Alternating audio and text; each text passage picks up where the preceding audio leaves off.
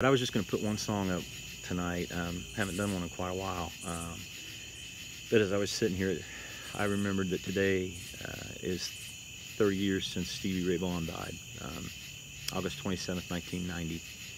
He had just finished playing a show in Alpine Valley, Wisconsin with Eric Clapton, Robert Cray, Buddy Guy, his brother Jimmy Vaughan, and the last song they played was Sweet Home Chicago, and that's happened to be where they were staying.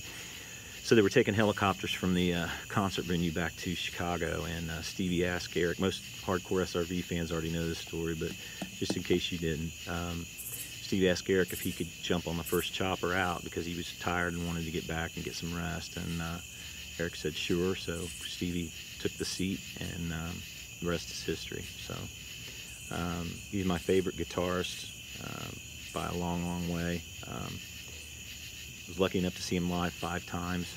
It literally, when you watch him play live, it looks like his soul was pouring through him into the guitar and out. I've never seen another musician play with the passion that he did. So, so I'm going to do my version of a Stevie tribute. Obviously, not anywhere near close to how he could play it, but I hope you like it anyway.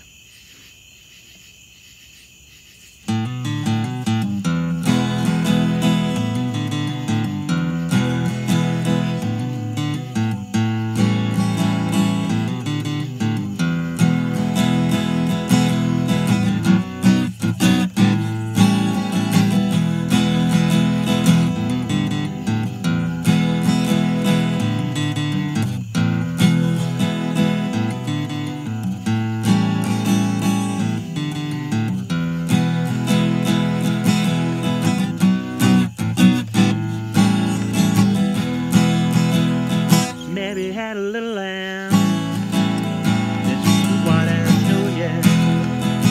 And everywhere the child went, you know lamb was sure to go, yeah. He followed her to school one day and broke the teacher's rule. What a time did they have that day at school.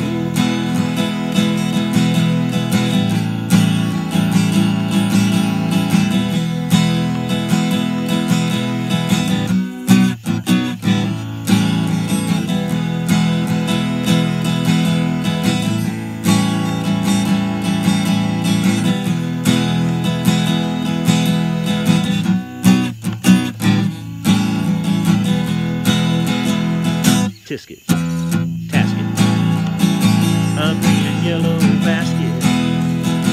I pretend to let it to my baby on my way out past it.